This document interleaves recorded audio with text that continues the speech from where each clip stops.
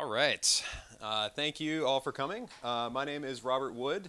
This is Will Bengston. We work at a tech company up in San Francisco called Nuna Health, and we're going to be talking today about, well, I won't spell out the title because it's rather long and arduous, but basically a little bit more focused topic around this whole DevOps and security marriage and conversation that's been happening in recent years. So the crux of this talk, which we'll get into a little bit more, is focused on building a completely automated and redeployable identity management service slash stack for the company, and how we did that and our plans to open source that and make it available to other companies who might be in similar situations, and talk about, if you're not in a completely one-to-one similar situation, how you might still be able to use some of the principles from this. So I mentioned we both work in the security team at Nuna Health.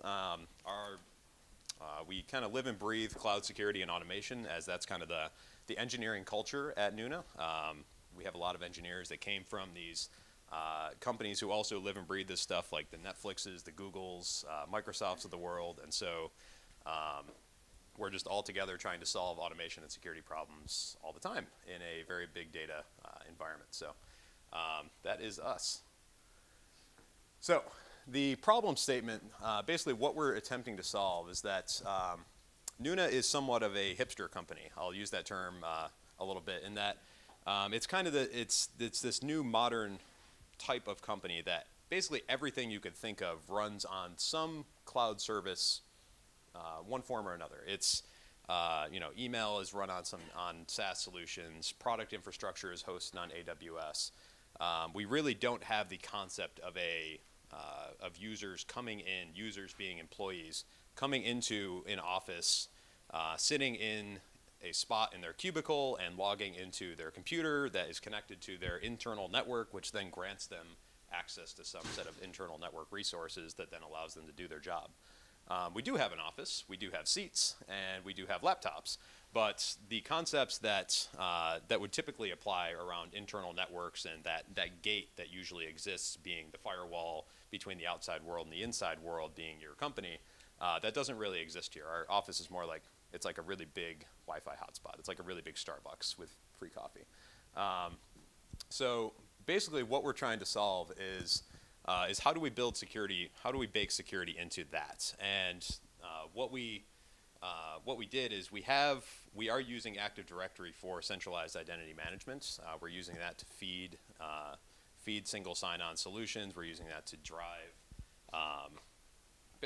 identity for everything at Nuna. It's not 100% complete yet. The stack is, but the service integrations with it are not yet complete yet. And what we're going to be talking about is how we deployed all of that and where it might be useful for some of you guys. So, show of hands here. Go to the next slide. How many of you guys come from a pen testing background or have done a pen test in the past? All right, so a pretty decent amount of folks have come from a pen testing background. So how many times do you end up using the same exact tricks if you come from a network pen testing background to end up escalating your way up to domain admin or a somewhat high-level user in a corporate infrastructure? I assume, all right. So a lot of the same tricks, and we've experienced that as well. So if we go to the next slide. So the traditional setup is that you end up having, in some internal corporate data center, domain controllers that end up getting rolled in what we call them special snowflake ways, and they're completely undeployable. If they went down, it's everyone is hair on fire. They don't know how to handle it. It's just not a good situation for the organization. And as a result of those things just being special snowflakes and existing over time and evolving over time, you end up with a lot of these problems that just kind of evolve throughout the lifetime of that identity management service being the domain controller cluster. And so you end up with service account credentials kind of sprinkled all over the place. Like domain admin credentials are used to like handle printers. They're used to they're provided to vulnerability scanners to do vuln scans. They're provided all over the place, and you end up with all of these weird accounts added to domain admin groups. And therefore, if one of those if one of those accounts gets compromised, that user has domain admin privileges, and then they can do whatever they want. You also have all of these weird services that end up getting connected to connected to a domain over time. That, of course, increases the attack surface in unnecessary ways in some places. Your users. So IT departments have evolved to kind of support users and push out policies to users, and we want all of our workstations joined to domains and administered by domains. But as a result of that, if a workstation that is sitting on an internal network and therefore connected to an internal network, there's a connection that resides between what is potentially an untrusted device, even though it's being managed. I'm sure we all have familiarity with users sometimes doing foolish things, or whether intentionally or unintentionally, or you end up having, let's say, an attacker just walks into the office or somehow gets something else running on the network. Like if you end up with somebody walking in the front door and plugging into your network, in a lot of cases they can just get on, and with that connection, either on a user's workstation or just on the internal network, they can see the domain controller, they can interact with the domain controller. And that connectivity is another problem that ends up leading usually to, through some form or another in some chain of exploits, you end up taking over that domain controller and therefore the network. And these last ones are really built on the fact that the traditional domain controllers, having evolved over time out of being originally special hand-rolled snowflakes and having some other hand-rolled snowflakes to back it up, there's really, over time that the known state of those domain controllers and just the identity service as a whole, the amount that you know about it goes down over time. And if you have to patch it, if you have to do something critical to administer it, it's usually a really scary thing to do that, because you have to schedule downtime. You don't really know for sure what those patches are going to do. It's a scary thing, and as a result of that, we've both witnessed in a lot of companies, coming from a consulting background, where administrators just won't do that stuff because the fear of bringing down a service that's critical for the company is usually worse than leaving it unpatched and therefore having the risk of some other critical vulnerability sitting there. So it's a balance between the confidentiality and integrity of information on the environment and the availability of the environment, if you start to think about the three properties of security. And on top of that, we have Crackhead Joe here looking for just one more exploit. So this is kind of what we've seen in going to, like, as time has gone on.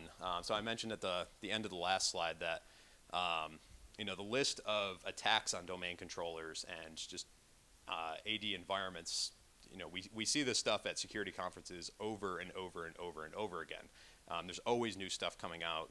There's, like, Patch Tuesday is a thing. There's always new vulnerabilities coming out.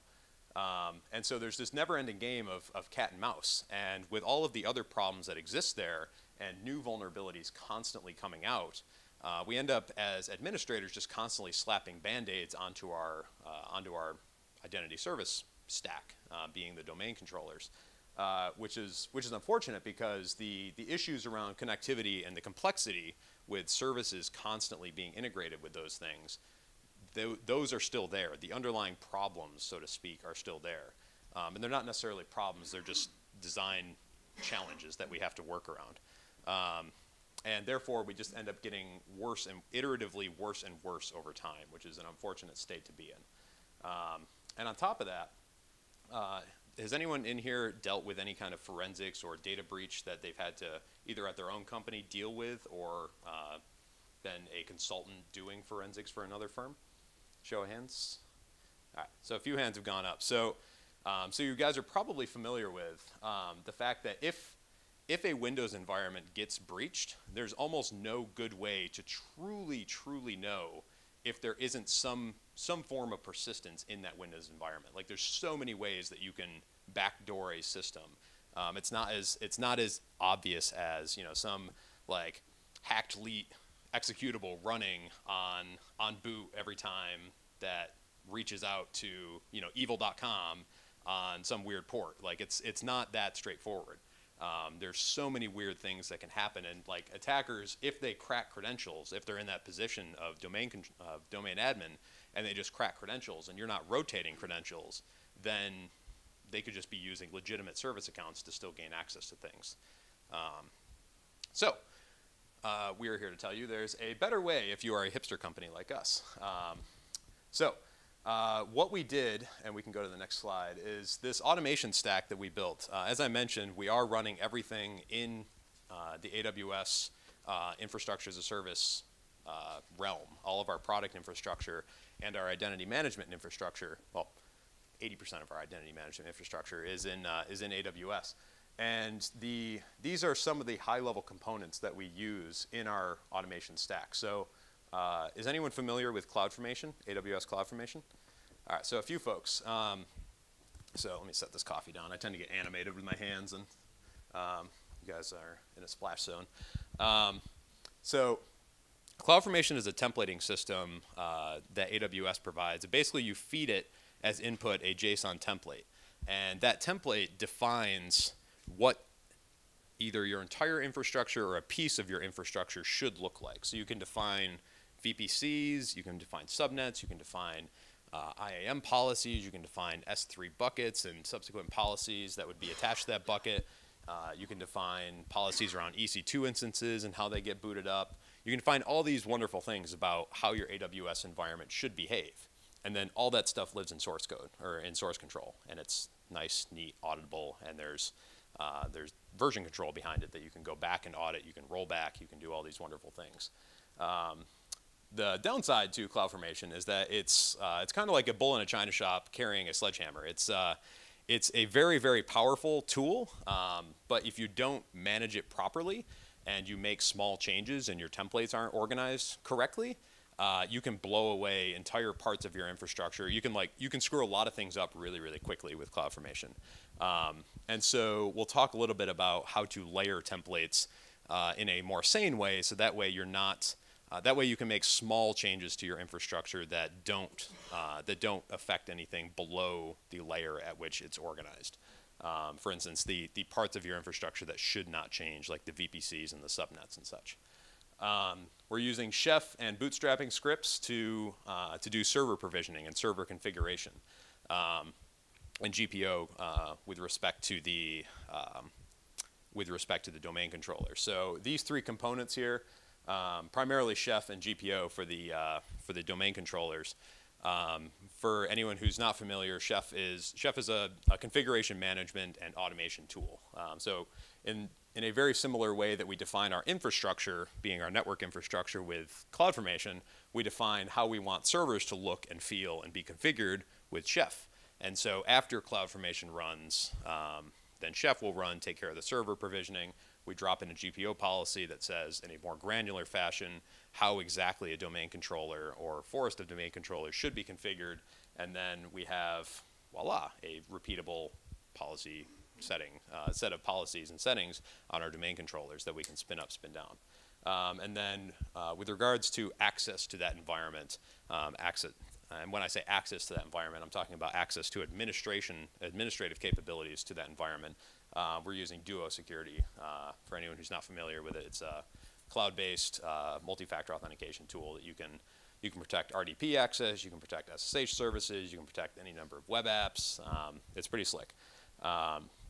So we're using that to protect all of the ingress for this stack.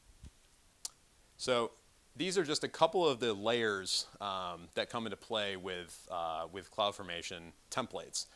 So as I mentioned, there's things at the bottom, and this is not an exhaustive list, and Will will chat about this a little bit more in his when he starts walking through this in a little bit more detail, the actual process of spinning up, spinning down infrastructure.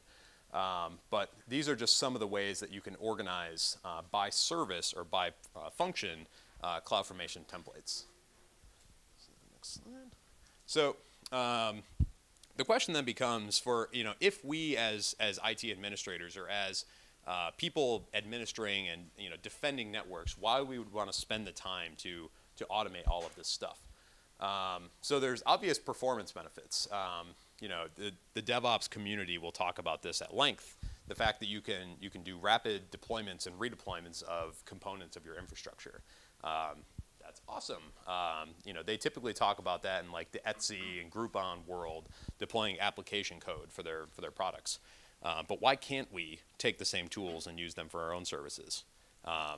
It's just us not really thinking about it that way. As a result of everything living in source control, you can audit it really, really easily.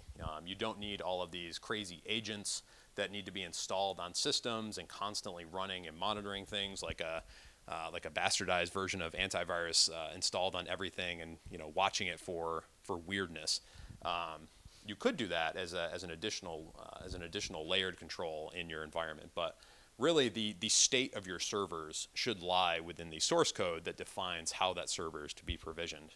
And when you have those things, you can audit changes over time from deployment to deployment.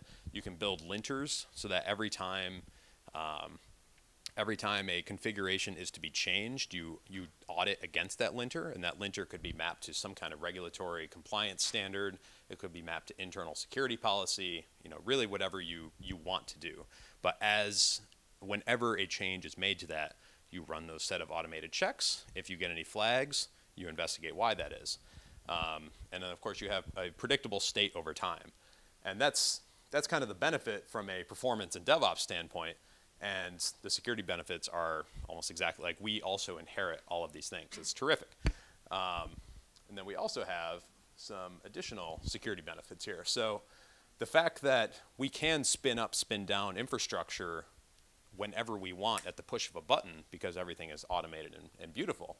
Our administrative infrastructure only needs to be up when we need it to be up.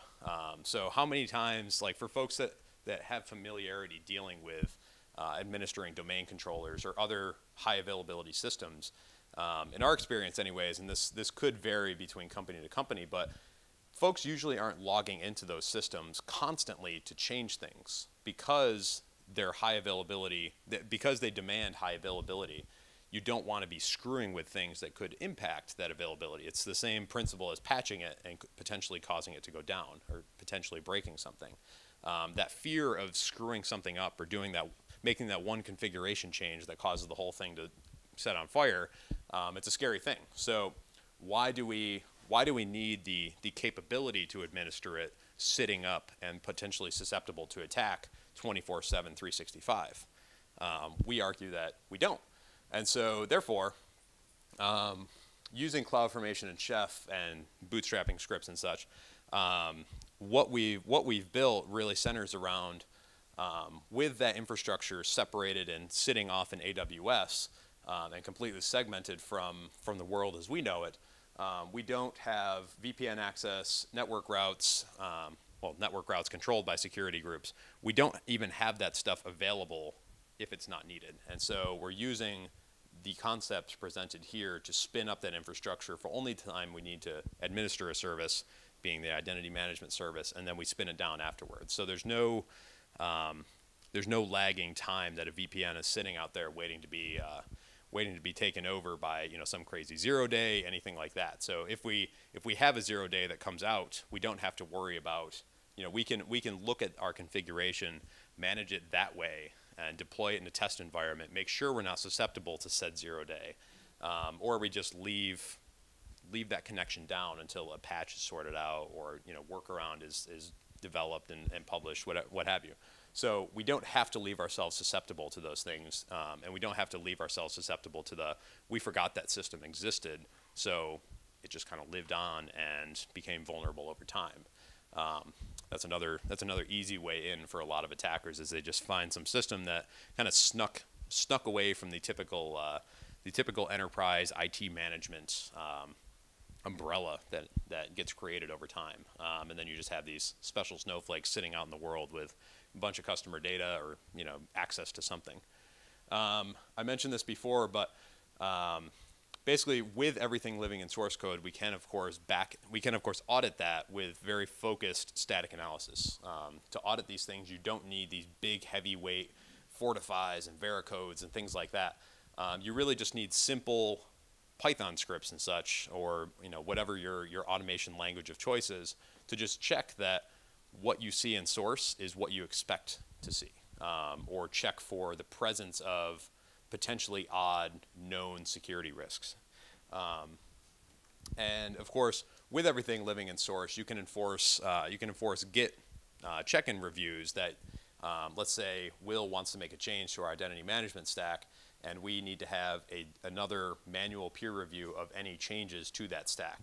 And so when he checks that change into Git, it can go through a manual peer review by me or another member of our team, and or you could even have it be a cross-team collaboration thing, so that way you don't have folks just tapping their neighbor on the shoulder and saying, hey buddy, can you just approve that really quickly? I just want to get it into production. You can actually enforce checks and balances through this kind of process. So I'm going to hand this over to Will. He is going to do a little bit more detailed walkthrough of what exactly we built. Awesome, thanks, Bob. So as Bob mentioned, CloudFormation, really cool stuff. Opens the world to new, unique ways of preventing your infrastructure from being exploited or potentially exploited for too long. With any advanced persistent threat, they tend to move slowly to be undetected. So what happens if you are completely rolling your stack every week? That advanced persistent threat loses their persistence if they have exploited you every week, basically. So you can choose to, in our stack that we'll walk through here, we could ideally every evening re-roll our identity management stack and have a complete Active Directory identity management stack brand new every morning when we walk in the office. So if you exploited us the night before, you have to exploit us again the next day. Patch Tuesday comes around, all those patches are automatically applied when we bring that new infrastructure up, and now you're having to find a new way in. There's things from an attack perspective, if think, oh, well, if you're building your images off this golden image and I can get in and I can build backdoors in that golden image, then I have a permanent backdoor. Well, what happens if we build our golden image new every time? And with things that we're doing here, and I'll walk through these in a little more detail here in a second, we can rebuild our images that we base things off of, where if you think you're going to exploit us through backdooring one of our images, you're really going to have to backdoor Amazon image first, because of all our base AMIs are based off of that. So you have a bigger target on, that you have to actually, bigger hurdle to actually get to us. And in that case, you've got everyone, because everyone else is using the Amazon images for the most part. I don't know too many companies that are building AMIs from scratch and uploading them into the cloud custom. They're basing things off of known good, proven true AMIs and modifying those. So we mentioned our stack and how we're doing it. So in our IDM stack, we have an only on VPN. You should only have access to get to our AD if you need to get to the AD to administer. If you need a remote desktop into our AD infrastructure, you're going to have a VPN access and route to that AD. That security group for the port 3389 is only going to be available at certain times. That VPN won't exist unless it actually needs to exist. And with CloudFormation, in a matter of 5 minutes, I can press a button and the VPN be up and running with our keys ready to go, protected by two-factor authentication, push technologies, all sorts of different things in a known true secure state, so that we can control ins and outs of our VPC at all times. With our VPN, we have our dedicated network stack. So we're only pushing routes to certain people on that VPN, and those routes only exist based on security groups that are set within the VPC and any additional security groups that are applied to instances within the VPC itself. Whenever we roll or delete a stack, whatever changes we've made have automatically get rolled back. And if there's any errors that we create in pushing a stack that violate Amazon policy or any of our internal policies, they get auto-rolled back to a known good state. We use HashiCorp Packer to build custom AMIs. So we'll take a good Amazon AMI, push our own scripts, add Splunk forwarders, add Duo, whatever else hardening we want to do to build our custom Nuna AMI, and then make that available to our VPC in order to run instances off of. It's really cool stuff. It goes right alongside back to the code review standpoint. we don't have to go into the AMI and manually look around to see what's installed. We can go look at a source code file, a JSON template, and see, okay, this AMI is built based off this base Ubuntu image. It has Duo installed. It has these default users. It has a Splunk forwarder being set to this. We tear down this. It's endless. However you want to customize it. It's code reviewed. We adopt the DevOps perspective in that we can have automated build validation. If things are outside of the policy rules that we define, they can automatically be rejected. It's not a manual process. We build automation into that as well. And with adopting the latest AWS technologies, we can actually encrypt our boot volumes, do some really cool things that not many people are doing yet. And as Bob mentioned, Chef bootstrapping. So a lot of the Windows environments, we don't want to have to go in and manually stand those up ourselves. So we'll CloudForm the instance and then have Chef finish that bootstrapping for us. And even our Chef server is bootstrapped. So we'll bootstrap ourselves and then bootstrap everything else. Pretty cool stuff. So at any time, if we ever felt like we were in a not good state in our identity management stack, we could press the delete button and redeploy. And Bob mentioned forensics earlier. If we ever felt we're in a state that we don't know what happened, we don't have time to investigate at risk of something else being exploited, we can take snapshots of our entire environment, delete it, stand up a new instance, and then go take those snapshots and do our forensics investigation off of those. So we don't have to keep our exploited environment up and running or keep anything down for an extended period of time, leaving our users unavailable to do work. We can do things really rapid and move forward and make progress without halting our production at work. Yeah, and one other thing to mention with the forensics is, so we do restrict network egress on all of the domain controllers and basically everything in this stack, except to select whitelisted targets that are customers of the service, of the identity service. So with that, if an attacker were to compromise one of these servers, they have to figure out a way to exfiltrate any data or get it out of the AWS environment. Since it's not in a server in a closet in some mom and pop shop, they can't just stick a USB drive in, dump everything to that USB, and walk out the front door. They do have to figure out an intelligent way to get out. And as Will mentioned, if we can just destroy it on a daily basis and stand back up to a known good state, like they lose all of that progress, and they would have to figure out another way in. And by that time, the network routes and everything to even get to it are gone because we wouldn't be administering it. So, yeah.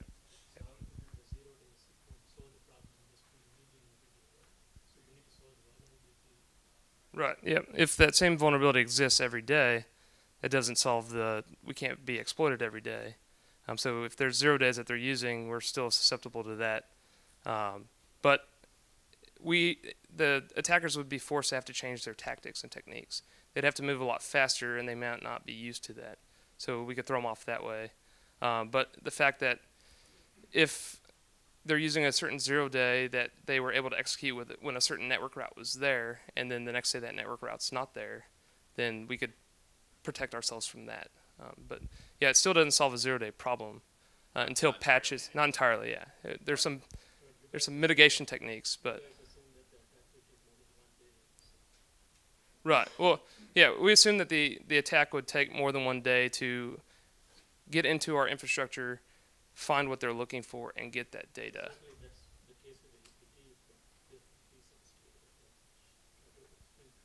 Yep, and that's why something like that, we have our advanced monitoring solutions in place to detect that something's not right. So it doesn't necessarily protect us against a super advanced attack, a malicious insider that knows our infrastructure, knows where things are. And could take advantage of like a 10-minute window to administer something. They would have to know our maintenance cycles. They'd have to know when we're planning to do things. But since there aren't ways into our directory all the time, our attack surface is severely limited compared to other environments. So we have the only on VPN, which is up only when we need to administer things.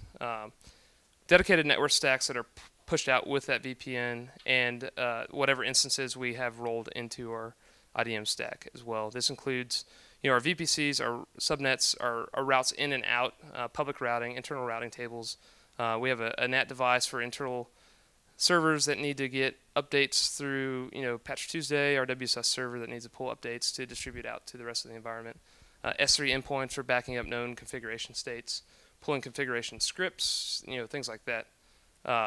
We have dynamic network routes, very auditable. We're going to try to run through a demo here real quick that just show you that not only is it auditable from a standpoint that from a code review, you can basically do secure code review on your entire infrastructure and what your system images look like from a compliance standpoint, from a security standpoint, from a just known good corporate.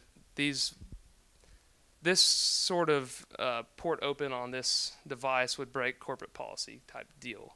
But you can also configure AWS to do automated checks for that. If a jump box was thrown up during these periods of time with this port open to the world, automatically terminate that device. So we don't have to be there constantly monitoring. We have things that do that for us. Or as I'll show in the demo, our known good state that's checked in with Git and configuration managed, we can actually run that every day if we wanted to make sure that no changes have been pushed to the system. Because you're pushing stacks with CloudFormation, AWS can check and see that state versus what you're trying to push again. And if there's any changes that if I made a change that Bob didn't know about and then he went to run it, he would see that change without having to go into Amazon to look at that. Or if an attacker were to get into the infrastructure and we detected a change, we could automatically roll back. Yep. If there wasn't something in change control for it. And with Amazon command line, we can programmatically query what our corporate network looks like, what instances we have running, what security groups are out there, and run those against a set of policies that we set. Are there any IP seeders that exist outside of what we have clearly defined? Are there any ports open that shouldn't be opened? If we have port 22 opened, is it only from the VPN security group, or is there an instance that's open to the world that violates our policies? Automated checks, automated alerts, automated terminations if we deem that appropriate. So I mentioned security code review, very nice. We've caught a lot of things in the past. Did you mean to have this port open? Did you mean to open these ports from this security group? This is a cyclical inclusion on security groups. Do you know what that really means? Things like that. And Bob talked about cross-team collaboration in those reviews. A lot of times it's not just a review amongst the security team, it's a review of security, some people from engineering and DevOps to make sure that we're doing things in the best fashion. And so we built a lot of tooling around that. When we build our custom AMIs, we have custom macros in place. So if we roll a new instance overnight, it's automatically going to pull the latest approved and validated encrypted AMI down. So you're not having to constantly update your templates to reflect new AMI IDs, new security group IDs, etc. So this is an example of a VPC that we're going to attempt to deploy in the time remaining and walk through what the actual templates look like. It looks a little bit better in the slides, so you guys will be able to see that when. Yeah. So real quick, walking through what an actual template in CloudFormation looks like. Bob talked about it being JSON. We actually write all of our templates in YAML, and our tool will convert the YAML to JSON and then push that to AWS as well. So it's very convoluted in the beginning when you look at how to write these templates, but as you write more and more, it becomes second nature. And the nice thing is you can pull from other templates as an example. So this is a very simple template. I guess I should mention this isn't our IDM stack that we're showing today, but just pieces of how we put the stack together. And eventually the IDM stack and bootstrapping process will be open sourced, available online once we finish cleaning it up and make that available. But you define outputs. So at the end of this script, we will actually output this information to the console window so that we can see and pull those IDs from there. But we basically have defined a public route table, private route table, a DMZ subnet, an internal subnet, and a test subnet. We want an internet gateway because we need to be able to reach the internet from private subnets. We need to attach that gateway to the VPC. We want a default public and internal route. We want the NAT device in order to have that connection to the gateway from the internet. And here we've made simple rules that we're going to allow ingress from to any of these excuse me, internal IPs on any port. We don't have any egress rules by default. In AWS CloudFormation, if you don't explicitly set egress rules, they just kind of mirror your ingress openness. And then we define a NAT instance, and then our subnets are defined and what seeders we want them to have. And then the overall VPC, this 10 lines of code is basically all that's needed if you wanted to deploy a VPC without any subnets in it. One thing to note with when you're deploying a virtual private cloud in AWS, you can add to it as much as you want. You can't take away. So once I've defined a subnet, I can't remove that subnet, especially if you've attached devices to it. But if I've only defined 3 subnets and then later on I decided that I want to define 2 more, you can actually go add those subnets to it. So if you deployed at one point without the idea that you wanted a relational database system instance hosted from Amazon, and then you find out, oh crap, I need 2 more subnets in order to support that, you can easily go add that. So you don't have to clearly define out what your VPC is going to look like from the get-go. You just need the base concepts in the beginning. So I'm going to launch this, and hopefully it works while we talk through the next slide, and we can actually see what it looks like. So we run this. We have this tool called CF-Run. So we can see here that it converted it to JSON. It uploaded it to S3, which is what Amazon actually uses to pull the template into CloudFormation. And then we have a continuous check while it goes to create.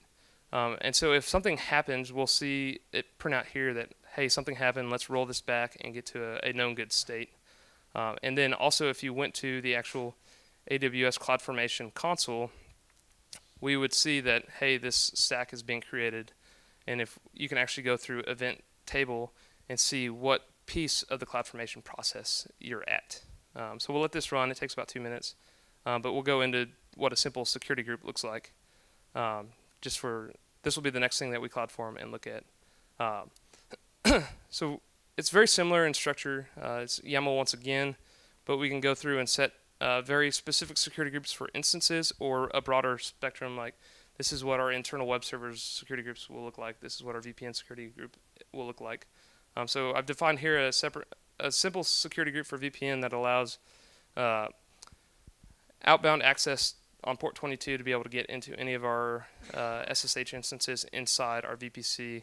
It has outbound access to the world on 443.80 and UDP port 123 for network time protocol.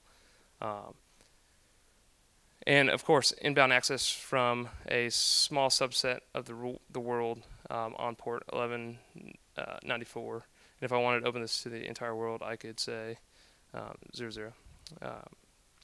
If I define an internal web security group, I could define similar outbound access, except I don't want to be able to pivot from a web server to go to any other server, except for on these ports. And then these examples here are a way of actually defining how to reference a security group from another security group. So on port 22, inbound to the web server, I want to allow SSH access from the VPN security group.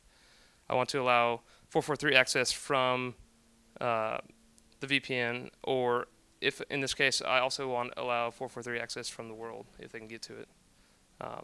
So let's quickly, we're running out of time, but we can see that this creation is complete.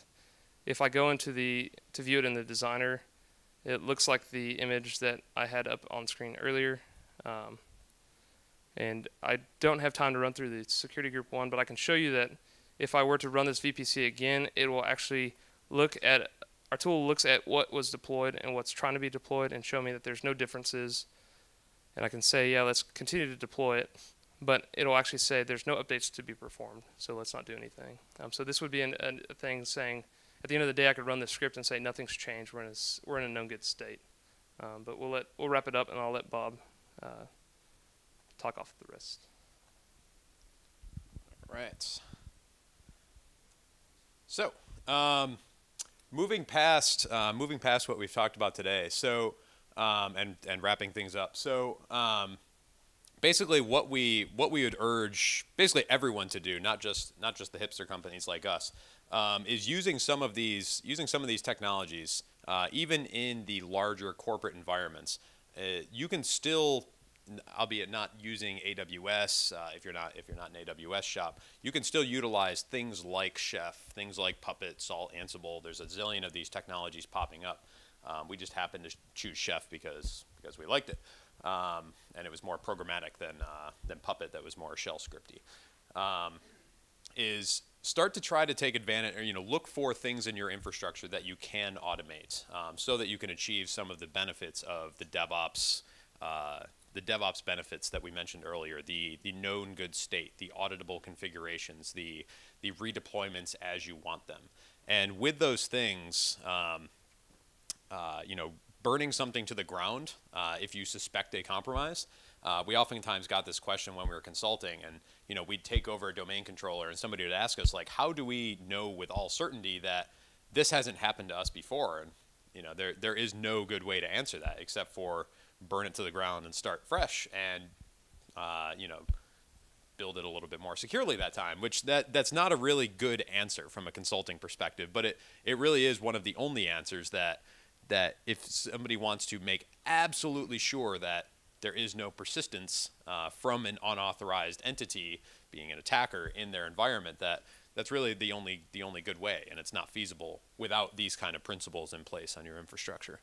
And of course, if you are a hipster company, you should be able to take all or at least some of what we've built here and apply it in your own infrastructure. If you're starting to move things over to AWS, or you wanted to adopt this and even test it out to see if it worked for your company.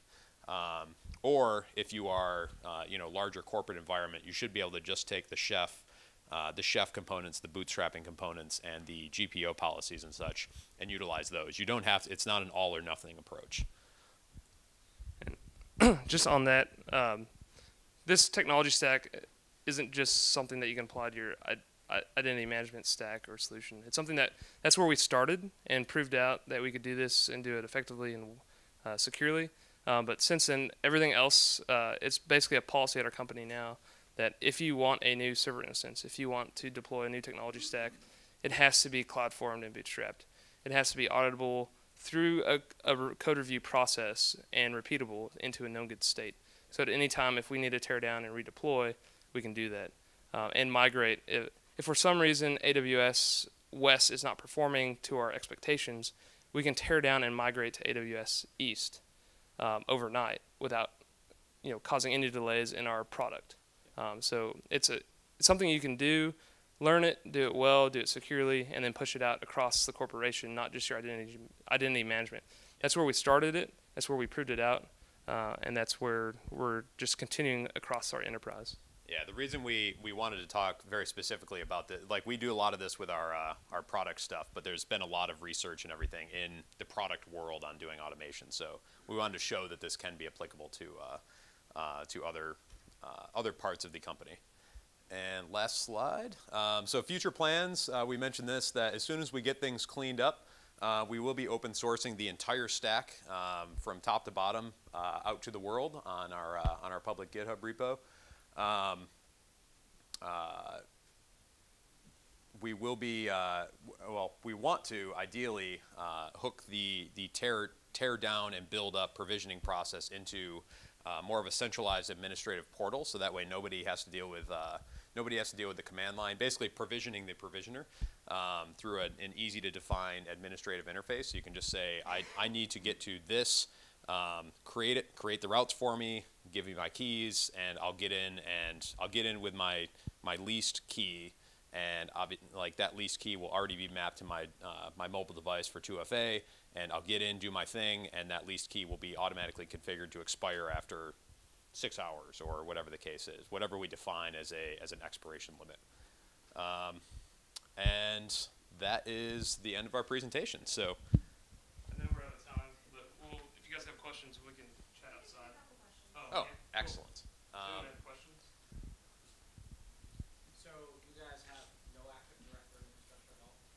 not in our office. So we do have, like, this is all Active Directory infrastructure. It just, the question was, do we have any Active Directory infrastructure? And it all just exists in AWS land. It's not in our office. You don't like sneak into the back closet and find it running on a server there. It's all there, and then that does selective outbound access to single sign-on providers to provide other access to the cloud services that we're using as a company.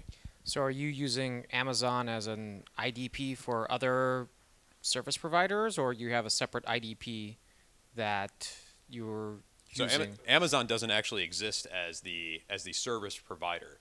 The service provider is, or the identity provider is Active Directory. It's just hosted on AWS servers. So our Active Directory is feeding our IDP that handles our authorization to our other infrastructure and applications. Okay. So it's our identity backbone, our true source of identity that feeds our IDP solution that's handling those sessions for us. So you have your domain controllers running in AWS that feeds other parts of the environment. You didn't, kind of just, you still have that Microsoft piece in there. Yes. It's just cloud-based. Yes. Correct. Okay. Yeah, it's just cloud hosted. And, with regards to IDP, so, we're using a cloud-based solution. You could use something like, what is that self-hosted? Amazon posted a paper on it. There's a couple of other IDPs that you can build yourself. Then you have to build all the SAML integrations and all of that. We chose to go something with a lot less management overhead and something that we couldn't potentially screw up because SAML and OAuth and all of that is complicated. There's a reason that a bunch of PhDs work on it, and it's already something that's figured out for us. So we chose to go the easier, less managed route. So, but it's all backboned by this. Any other questions? That's it. Okay. So it sounds like you're taking downtime basically. If you need to re-roll the environment, do you have any high availability solution for it? So the question was regarding whether we have defined downtime requirements or whether we have, alternatively, whether we have high availability requirements and how we manage that. So we right now, we have a high availability requirement in the sense that our users really want to be able to access everything at all times. It's more driven by them as opposed to regulatory compliance requirements. How we manage that is we don't have to take down the whole thing at the same time because we have redundant. So the domain controller setup is designed for high availability purposes. So there's a set of 2 and 2. Those pairs work as a primary and failover, and we can tear down the primary set, spin those back up to a known good state, and then while those are down and being rebuilt, the backup set, primary and failover, will function as the source of identity. So that's how we handled that HA requirement. We do a lot of DevOps blue-green deployment as well. So as we're bringing up new solutions and new stacks, we can, with a touch of a button, switch everything over and operate off a different system and then tear down that other system. So in essence, we could tear down and have a period, an hour of unavailability while we rebuild, or we could have that new system up, switch over, and then tear down and have no a split-second rollover, which shouldn't interrupt anything. But with all the automation and stuff, you can define those maintenance periods that say during this time we will be down. So if you have work or scheduled jobs, you need exclusions or coordinate around that as well. If you guys have any other questions, we can talk outside, or you can email us at Nuna. We're happy to answer anything. Thank you.